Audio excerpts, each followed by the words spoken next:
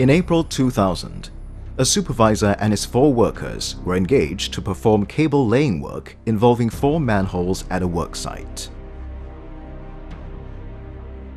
Upon arrival, the workers opened manhole A and proceeded to pump water out.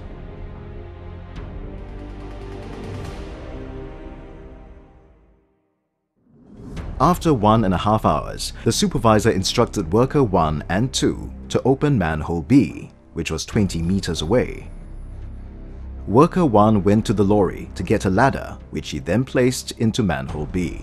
He climbed down the ladder until half his body was inside manhole B. At the same time, worker 4 was inside manhole A, pushing copper cables over to manhole B. After the cable was pulled over from manhole A to B, the supervisor instructed worker 1 and 3 to open manhole C, which was about 40 meters from manhole A. It was now after 6 p.m. and the sky was starting to get dark. Worker 1 went to get a torchlight from the lorry and handed it over to worker 3 as instructed by the supervisor. The supervisor instructed worker 3 to check the number of pipes inside manhole C. The supervisor then left manhole C and headed back to manhole A. Worker 3 checked and confirmed that there were 6 pipes in manhole C. He then went over to manhole A to inform the supervisor. 15 minutes later, worker 1, who was waiting outside manhole C, noticed that a crowd had gathered around manhole A. Worker 1 went over to manhole A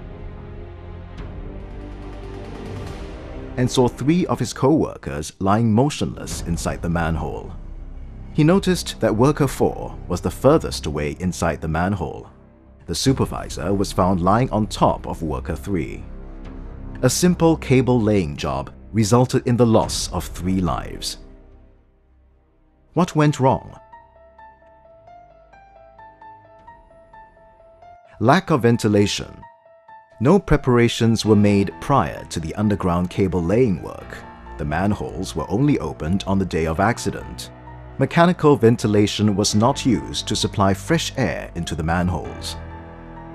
Accumulation of toxic gases.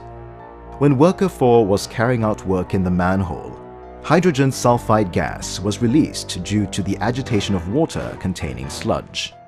Hydrogen sulfide was allowed to accumulate due to the lack of ventilation after opening and during work in the manhole. No permit for entry. No one had applied for a confined space entry permit, and gas checks were not conducted to determine the level of oxygen, flammable gases, and hydrogen sulfide prior to entering the manhole. Lack of emergency response procedures. The workers entering the manhole were not equipped with a full-body harness and a lifeline, and there was no confined space attendant assigned to keep watch outside the manhole. Lessons learned. Risk assessment. Risk assessment must always be conducted before starting work in a confined space. Appropriate risk control measures should be put in place before manhole entry is attempted. Mechanical ventilation. Before entry into the manhole, it is crucial to purge the space adequately to remove hazardous contaminants. Subsequently, continuous ventilation should be provided to maintain a safe work environment.